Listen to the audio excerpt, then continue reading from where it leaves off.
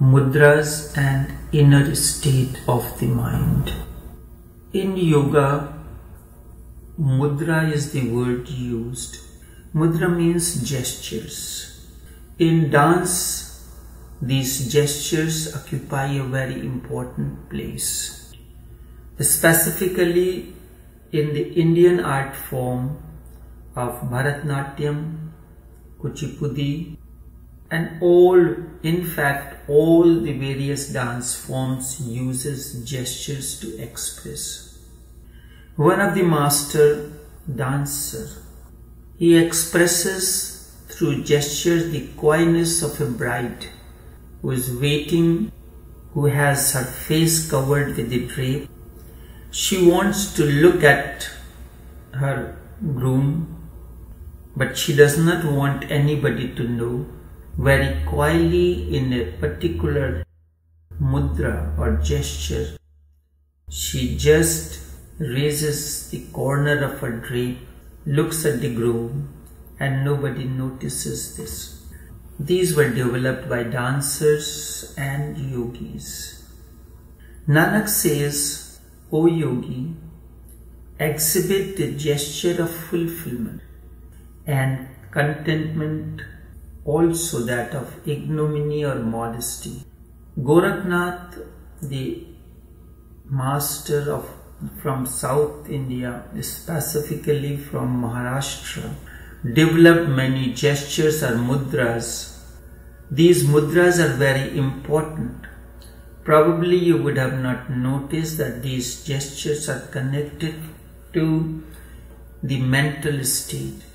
In relaxation, anger, compassion, etc., your gestures differ.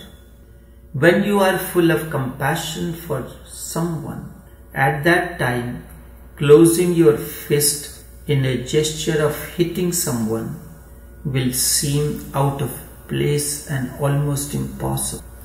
In the moments of compassion, your fist will remain open. Human mind and mental states or gestures are directly connected, and these are connected to your physical gestures and postures. Therefore, using a particular gesture, you can change your energy pattern. So in the state of anger, you follow a gesture, you cannot remain angry. Also, if you use a gesture that is related to anger, a violent energy will start surging within you. In this century, psychologists James and Lang have worked on this. Together they developed something that is known as James-Lang principle. They tried to prove something different. It is believed that man runs when he is afraid. It is true. However, James and Lang tried to prove that man is afraid because he is running.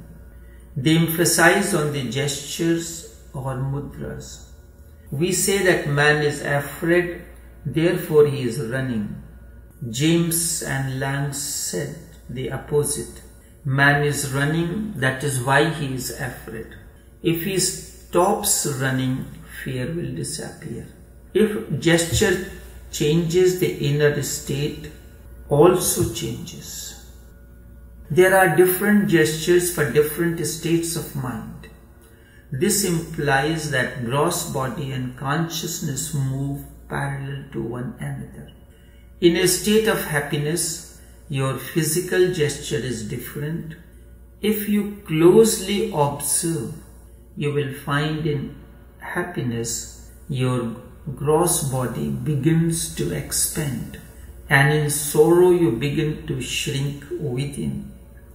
It is as if the tree has now condensed in the seed form.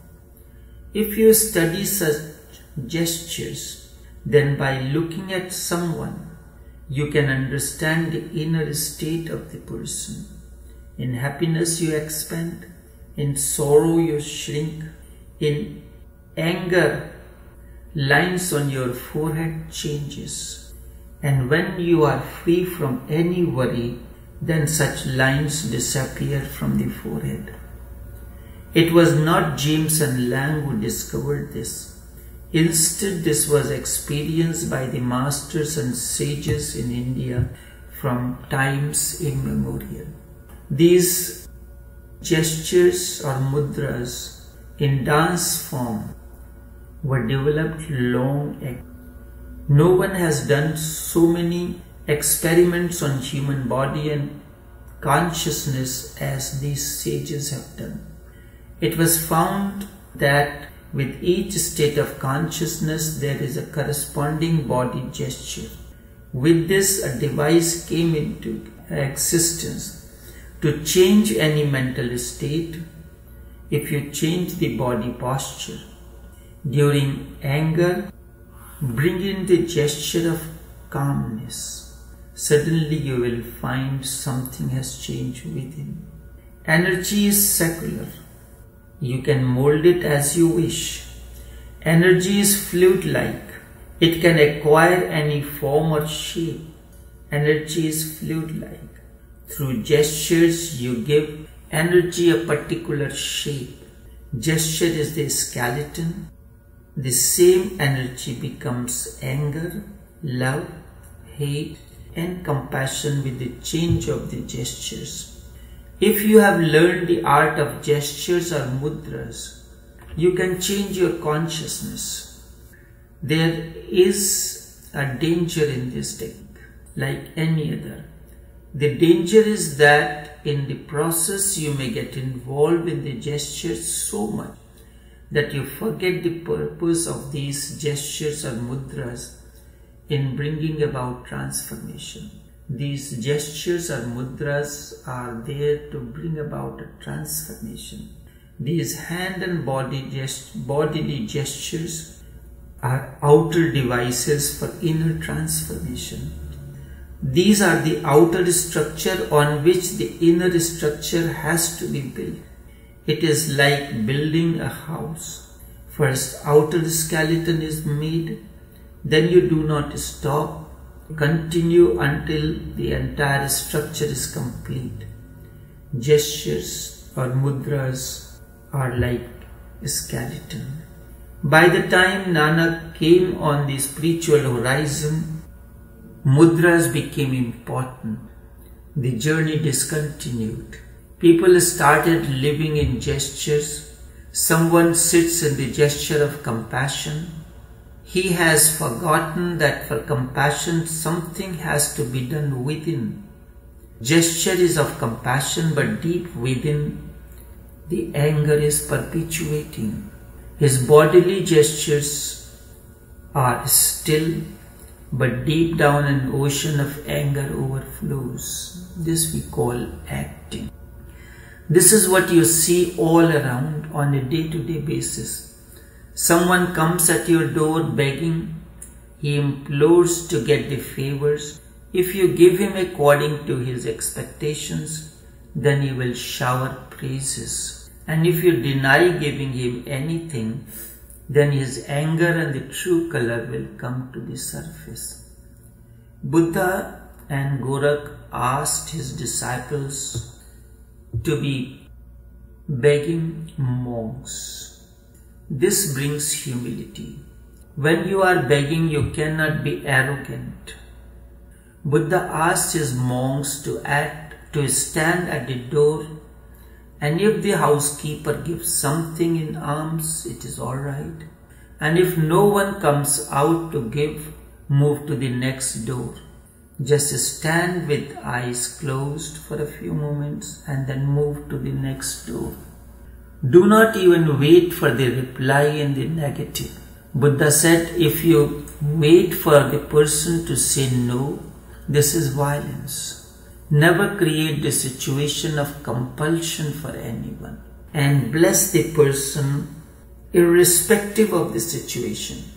Your blessing has nothing to do with giving or taking away. Buddha had a disciple called Purna Kashyap. Purna attained. He is enlightened now. Buddha asked him to go and share with others what he has gained. Many lamps are unlit. You go and light these lamps. You have attained. Now you need not remain with me anymore. There are neglected areas in the state of Bihar. Purna expressed his desire to go to that particular area to spread the message. This particular area of Bihar, the eastern state in India where Buddha and Mahavir lived and continued to spread their message, is not only backward but is also like a criminal area, infested area. Purna expressed desire to go to that area to spread the message. Buddha asked Purna not to go there as the people in that particular area were difficult to deal with. Buddha told that their people may abuse him, stone or even kill him. At this, Purna replied, only such a place a physician is needed. Physician is not needed if the people are healthy. Buddha said, before I allow you to go there, you have to answer 3 questions. The first question is, if people insult and abuse you, then what would you do? Purna replied, the people were so nice that they only insulted. They could have killed. The second question Buddha asked, if they throw stones and thus welcome you with shoes, what would you do? You remember when those who are accustomed to watching cricket match or go to the stadium, people carry rotten eggs, tomatoes, empty bottles, all these things to pelt at the players. Purna replied, these people are so nice that they only threw stones. They could have even throw stones to kill as well. Now came the third question. If they kill you, what would you do? Purna replied, people were so nice that they relieved from the life that is full of shortcomings. Hearing this, Buddha opened his eyes, which were half closed, half open, and allowed Purna, saying that now your consciousness has developed a double arrow. It is focused on you as well as on the other. When it is focused on you, compassion flows. And when it is focused on the other, you do not look at his shortcomings. Love flows. Only with such humility one can be a monk. By the time Nanak came, things had changed. Monks of Gorakh had lost the way. People had become scared of the monks of this particular sect and their ways. Bodily gestures or mudras can really help you. However, these are not the ends. All these mudras became defiled. All the existing traditions were not of much use. Nanak addresses these monks, sadhus and saints who go on following the empty gestures. Your gestures of contentment and modesty or ignominy are empty. Let this be soaked in grace. The empty bag of contentment and modesty that you carry is of no use. Allow a layer of grace. Let your contentment and modesty be graceful. The word contentment and modesty are beautiful. The essence of these words is lost in the woods of life. Your contentment is now a mere consolation, and consolation cannot become content. Consolation is the outcome of disappointment and failures. In old age, poverty and sickness, people console themselves. This is false. Contentment is the strength, not weakness in any way. This is the highest state. This implies you have more than what you actually need. I have even that which I never thought or saw. This is not a state of defeat. This symbolizes a grand victory. There is no question of defeat. Mahavir says compassion comes to those who have attained. Nanak asks the monks and saints, make the gesture or the mudra of contentment. Empty gestures of the hand and feet are meaningless. These outer mudras are meaningless. Make inner gestures. And the most precious gesture is that of contentment. As soon as you are contented, all worries disappear. All worries, problems vanish.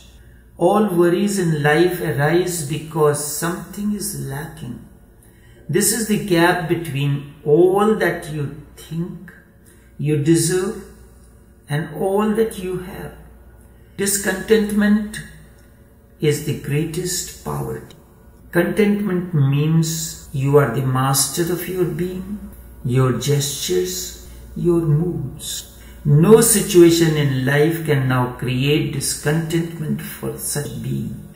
In every situation, you will now see auspicious and the divine will. Even in the state of deep sorrow, you cannot take away the incoming ray of bliss. He knows night is so dark, then dawn is not far away. No one can bring any dark moments in him. The thread or the sutra of contentment is in his hands. Everything and every situation is acceptable.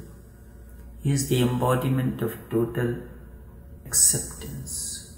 Nanak says, make the gesture such an understanding of contentment. Mere bodily gestures will not do. I have told you the story of two Zen monks who used to be traveling throughout 8 months for the year, and during rainy season they will return to their hut and stay there. Nanak uses another word, lajja, or literally it is translated as shame. But lajja is ignominy or modesty. It implies your body is the temple of God. One day God will be a guest there. The body has to be prepared for this particular expression. Nanak says to always carry a grace or dignity around you. What is this dignity that Nanak is speaking of? This is your self-respect. Dignity comes when you have attained to that which is eternal. One who is established in that can express that state of dignity. Nanak wants you to be established in grace and dignity. The moment you are egoless, the roots of contentment and dignity or ignominy starts establishing in God. Rubbing ash on your body will not help. Let your meditation, your awareness, your understanding be the ash on your body. Deep within be meditative. Your meditativeness will become the ash on your being. Let there be a knot of death. Be always aware of the footsteps of death coming. Only then you can never forget God. The moment you feel that you can never die, then you forget God. Make the knot of death and your body the young unmarried one. Out of this, the way of Tantra emerged. Tantra believes that a special physical relation with a young virgin leads to meditativeness. This may be true. Maybe Tantra have discovered this technique. But in deep understanding, young virgin refers to undeveloped state of consciousness. This refers to subconscious and unconscious of the man. Subconscious is the storehouse of the entire pattern of transformation of consciousness. However, this cannot happen unless there is a communion with the developed consciousness. According to Tantra, this undeveloped consciousness refers to virgin, and the developed consciousness refers to soul. Only a master's soul has attained to that level, and its association with the seekers who are still groping in the darkness of their subconscious, the process of transformation can begin. Let your soul be the male factor and your body be the young female. There can be commune between your soul and the body. This commune or confluence between your body and the soul is the ultimate one and the way of Tantra. It will lead to salvation. The outside woman was a symbol. Through the outside woman, Tantra seeks the inner one. This particular sutra explains the entire Tantra understanding. Each man and woman carries deep within a complementary man and woman in the form of energy known as yin and yang, male and female, Shiva and Shakti. The union between your inner man and inner woman leads you to the state of samadhi, and Tantra understanding means you have to attain to the union between your inner man and inner woman. It is through this union between virgin, undeveloped consciousness and developed consciousness of the soul one attains to meditativeness. The 3 steps in which Bhagavad Gita is explained is: first, light comes. You have prepared the poles that can receive the light. Look at the light of the sun. It is the source of energy.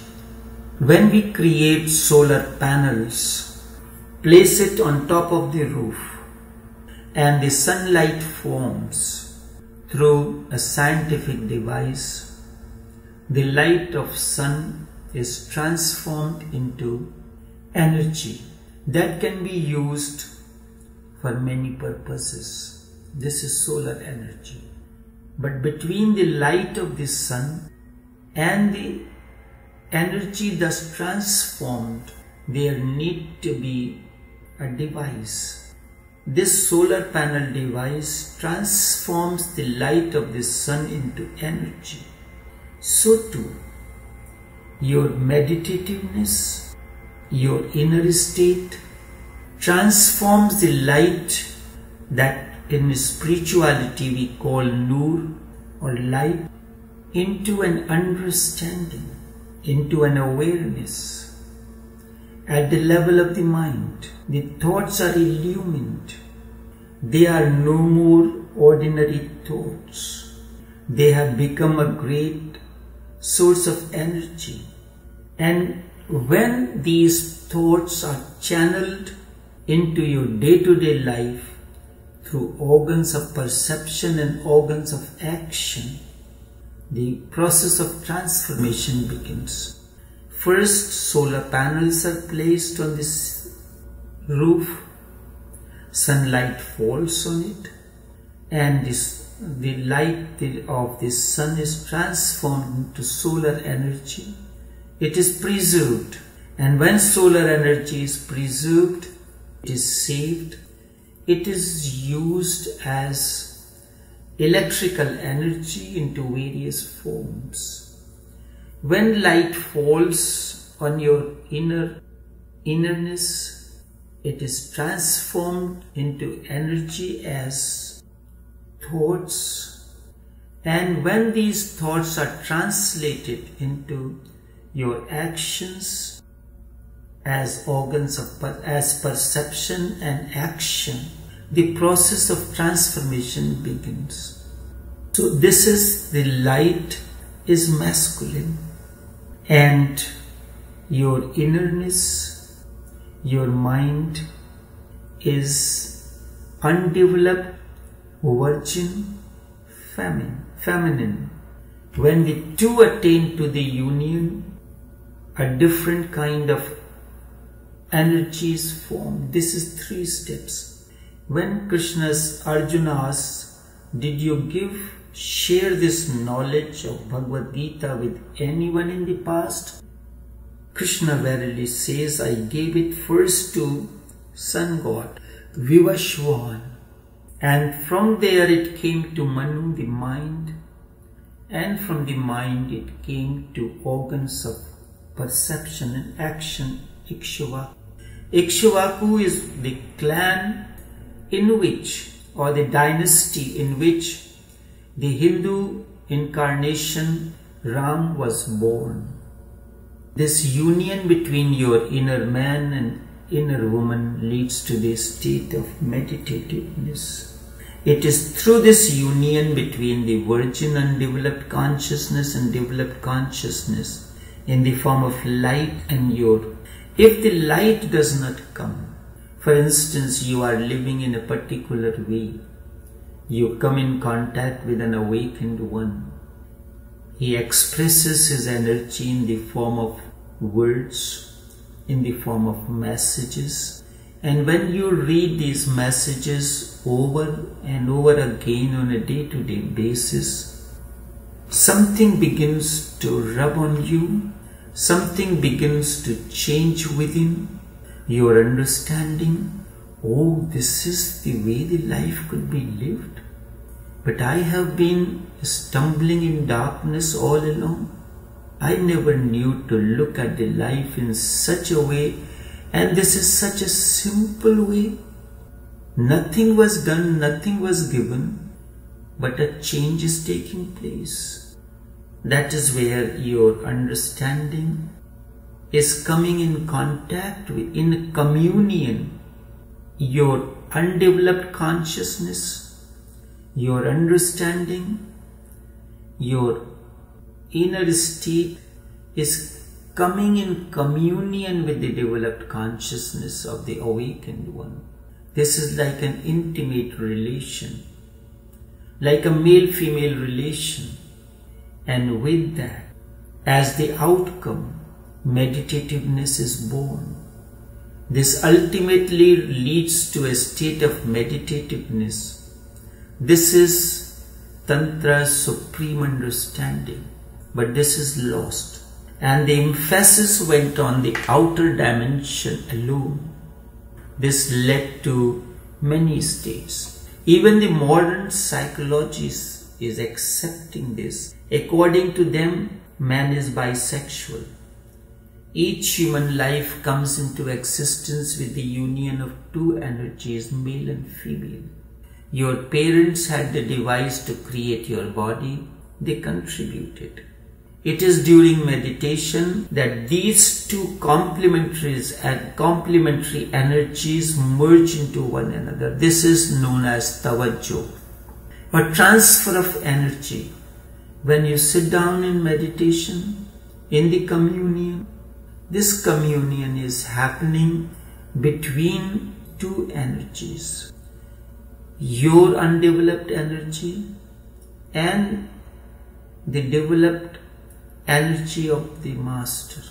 This can happen through words also, because we are living in an age where technology has made the things much easier. I go on sharing this energy in the form of words and messages, in the fruition of which one attains to samadhi. This is eternal conjugal relation. A conjugal relation leads to ultimate union of 2 energies, or that which you call as sex at the lowest level. But higher level, at the level of Tantra, it is known as the merger of inner man and inner woman. The outer union is momentary. The inner union is eternal. You establish a physical relation. It is short-lived. Its effect is short-lived. When this communion begins to happen deep within, first in the company of the Master, then you are sitting down on your own, the light is activating your thoughts, the inner union is happening in an automatic way, as if the autopilot is established. This is the state of the Master. He is in a state of autopilot where every moment, every speck of light as it comes, it illumines the thoughts. And these comes in such a fast and fury that sometimes it becomes very difficult to write it. There is no particular time that when you are sitting on your writing desk and you are writing, every moment this process happens. You are in constant communion. A conjugal relationship leads to ultimate union of two energies. At the gross level it is called sex, and at the ultimate level, where the eternal man and woman, or male or female, are merging into one another. This is the supreme understanding of Tantra. In this particular sutra, Nanak is saying, O yogi, treat your body as undeveloped virgin. Your body, its systems, the sense organs, organs of action and organs of perception are undeveloped virgins because they have not attained to the union with the light, the awareness. First, awareness dawns into you as light, and when light activates the thought process, then it becomes awareness or understanding. This refers to subconscious, that is a storehouse of the entire pattern of development and transformation. Each individual carries his own unique development patterns. Let your understanding be the stick of technique. Consider the entire congregation as Tantra path. To go beyond your mind is to go beyond duality and finiteness of the body and the world. And if you have to salute anyone, then do to him alone. He is the beginning, is pure, eternal, and truth and the essence of truth. He is end as well. His unheard existential sound. For eons he has been one without any form. Thus Nanak brings an understanding that all salutation needs to be addressed to that which is imperishable, immutable, and beyond time and space. You may need symbols, that is a different story altogether. When you are paying a respect to a particular person, deep down you know you are paying respect to that imperishable, immutable, which is beyond time and space. You may do 1,000 salutations in your holy places. These will be meaningless unless these are directed to that immutable, imperishable, beyond time and space. It matters not where you really bow. What is really important is all that you express. All your salutations are directed to Him alone. Keep this in mind. When you are paying regards to a master or to your parents or a tree or anything else, that these must reach to the unknown and unknowable. And this is why we use symbols. When you respect and all words are directed towards that imperishable, immutable one, then your idols, master, trees, etc. will be useful and helpful as well. In the absence of this understanding, these things will be an obstruction. If your salutation is not directed to him, then that will become a bondage. All your salutations need to be directed to that which is in the beginning of the creation, one that is sublime and one that will exist even at the end of creation, that which is unheard, uncreated, existential sound, and one whose form never changes. Nanak continues with this understanding in the subsequent sutras. Let knowledge be your food, then piety will be the storekeeper. Knowing or understanding the nature of daya. Daya is the Hindi word for piety. Wisdom and compassion are two wings of piety. If you have piety but you do not have wisdom and compassion, it is of no use. Knowledge and wisdom has to be within, and outside will be a deep sense of care and concern. Without one, the other will remain incomplete. You have a deep understanding within, and then this understanding will manifest itself in the form of piety, in the form of compassion, in the form of love.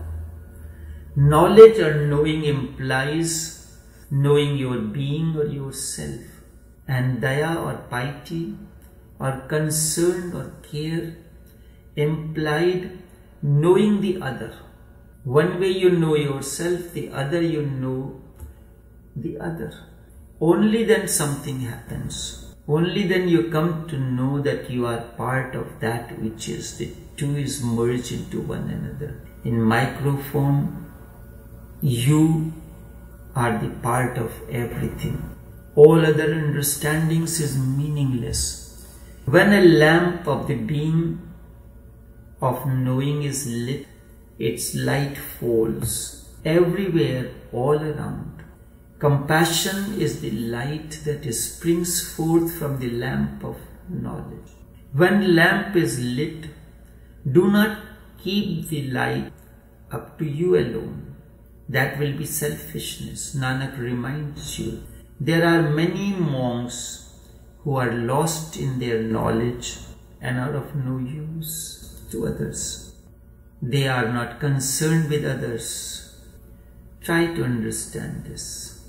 This is very important. And I have given you an example of the monks. Christian monk who is always concerned with the service, and Jain monk who is concerned with that no violence should happen with him. Nanak introduced a very important concept of food sharing. Let your knowledge be sharing. And thus Nanak continues.